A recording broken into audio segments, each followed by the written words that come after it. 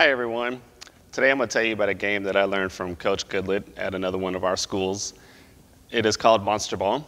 It's a game where students use communication and teamwork to try to not get tagged. So you start off with the tagger, however many exercise balls that you have. So we use 2 large exercise balls and 2 small exercise balls.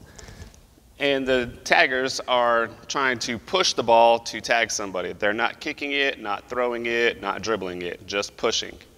Students have a partner. One is holding a flag on one end, one holds a flag on the other end.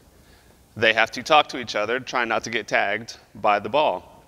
If they get tagged by the ball, then they have to go to a designated wall, and they must do an entry task. They can do 2 push-ups, 5 jumping jacks, some kind of squats, whatever you choose.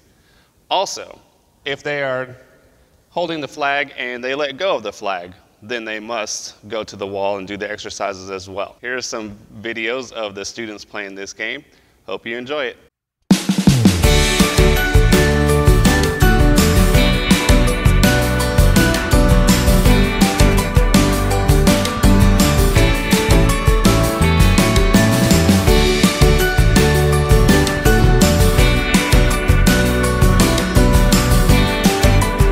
I'm here to tell you about